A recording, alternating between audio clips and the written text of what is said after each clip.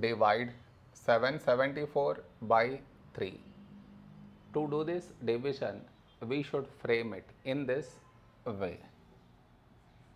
774 here, 3 here. This is your step 1. Next, here we have 7, here 3. A number close to 7 in 3 table is 3 2's 6.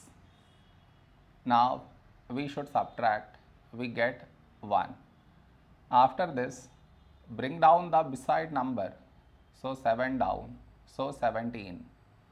A number close to 17 in 3 table is 3 5's 15. Now we subtract, we get 2. After this, bring down the beside number, so 4 down, so 24. When do we get 24? In 3 table, 3 8's 24. Now we subtract, we get 0. No more numbers to bring it down, so we stop here.